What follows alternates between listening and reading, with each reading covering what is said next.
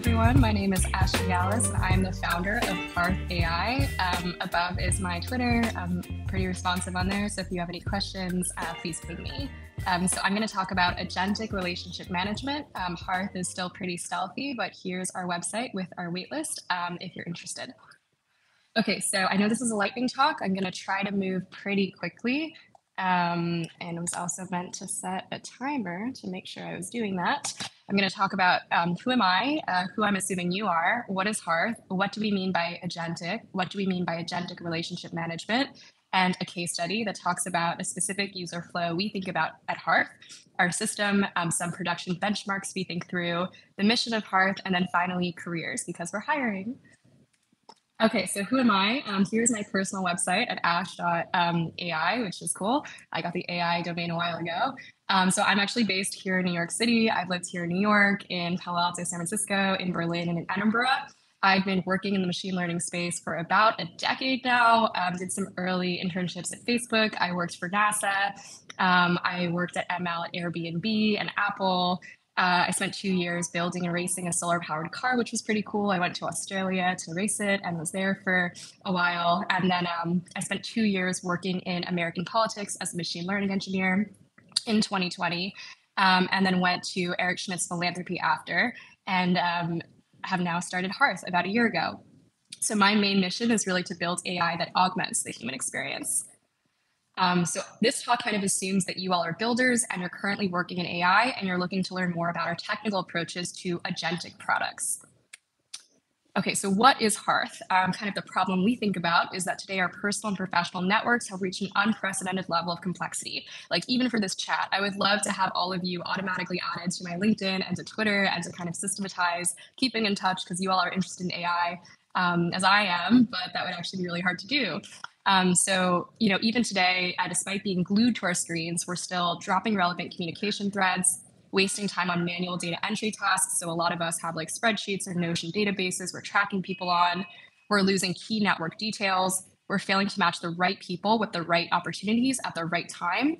And we're letting our important relationships grow cold. So the solution that we think about is agentic relationship management. And this is a suite of products that leverage AI agents to learn from, understand, and act on behalf of the user. So Hearth AI will synthesize and manage your network complexity so that you can focus on connection. So what do we actually mean by agentic? These are AI systems that leverage large language models, that would be the simulated world over here, and human feedback to determine which actions to take and in which order. Kind of the key here is that these products are executing a series of observations, thoughts, and actions to meet an objective. And we'll kind of talk through how we're thinking about that in a few slides. So what do we mean by agentic relationship category management? So we kind of see this as a new category. And in this world, agents are AI systems that are personalized to a persona. Think like a salesperson, partnerships, BD, capital allocator, a specific team, or an individual through communication and social network integrations. And their objective is to maximize different network workflows. So what do I mean by network workflows? The world of what this could look like is pretty vast. Some examples include, which of my relationships are growing cold? I'm in a new city, I'm traveling to Austin, Seattle, who should I meet with? Who are the people in this sales meeting that I'm about to go on? What is my network news today? So if I'm a capital allocator and my portfolio company hires a new candidate, I should know that and congratulate my team. So auto add conference attendees to my socials, that would be really relevant here. And then who does my teammate know that I should actually know? Okay, so we'll narrow this to kind of one case study, and that is this user flow for keeping relationships warm. So here, Hearth sends me a daily briefing, essentially saying, here's Jody, you're about to go on an investor intro call, here's her LinkedIn, her Twitter, here's kind of the summary of what we have on her, and here's some mutuals. And then interestingly, I might tell Hearth, hey, keep my relationship with Jody warm. And then Hearth lets me know if there are no communications exchanged on May 10th, Hearth will ping me and I'll remember to reach out to Jody. And that's kind of an example of this agentic structure within the user flow is one case study. So what does this actually mean for our agent? Here's where we kind of step through levels of thoughts, actions, and observations. So we start with the user query of keep this relationship with Jody warm. The agent thinks, I need to keep this relationship with Jody warm. And then we'll move to an action model to see if this fits into a Hearth action workflow or if it should be kicked somewhere else. So it does look like it's a hard action workflow. It's something we support. So the next level is, who is Jody? Like, who is that in the knowledge base? And that would then be a search on Jody and kind of the context, which in this case is the briefing or the nudge. And then from the previous context, we identify like Jody's full name. And then that third level is, I need to determine when this relationship is cold and kind of warn the user. So from there, Hearth would have a relationship model where it's basically coming up with an amount of time that might pass before this relationship is cold. And you can imagine like starting pretty naive with, maybe people are important to me that I've spent a lot of time with, and then growing in complexity to what we mean by like an underlying preference model. And then finally, there's a reminder system or workflow where if there's no communication, Hearth will then send me a Slack message and let me know to reach out. So kind of visually, what does this mean? It means that users really only see the Slack dynamic, but behind the scenes, there's this Hearth agent, which is then taking the query and putting it in a query model, which it then determines, is this search through a document store? Is it an action that we support? Or is it feedback around like a previous interaction that's telling me I did a good or bad job? And so if it is an action model, from there, like we discussed, we would then kick it to a relationship model, determine the amount of time that should be passed, and then have a reminder workflow that's running. And if it's not, we have search, which can then query Hearth's enriched contact system that's refreshing. Okay, so there is a lot to test in production, and I think a lot of us are all working through this at the same time. And that means our team really focuses on kind of a benchmark and test suite that captures a lot of this. So prompts, this needs pretty rigorous eval setup. It's kind of wild to see what seems like minor changes in prompts really changing the output. Embeddings, vector stores, I would urge everyone to like watch out for sneaky costs, which is something our team has had to work through this week. And the whole landscape of vector stores is changing really quickly, especially when we talk about like production level data augmenting.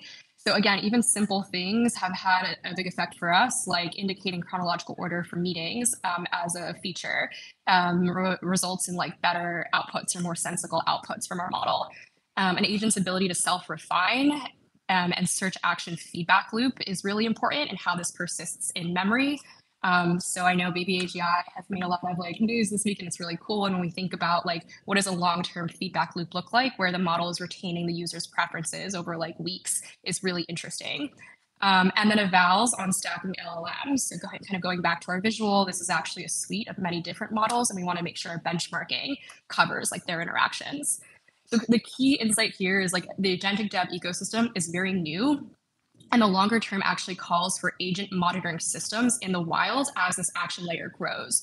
So right now, the action is pretty benign. It's a reminder system. In the future, when it's integrated with other platforms or socials, we want a lot more monitoring and ability to kind of call things back or have a human in the loop. So especially if it's like auto ad folks on Twitter, that's something we'd want more sophistication around.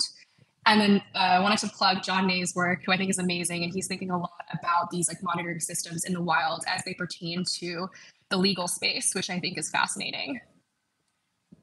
Okay, so just to kind of take a step back, the mission of Hearth is to build a new category of agentic relationship management products that do 4 things: that centralize, that enrich on your contacts, that recommend, and that act on your network. So you and your team can focus on connecting. And finally, we're hiring for an ML chief scientist and another ML function here in New York City. So come work with us, and please reach out if you have any questions. Okay, thank you, everyone.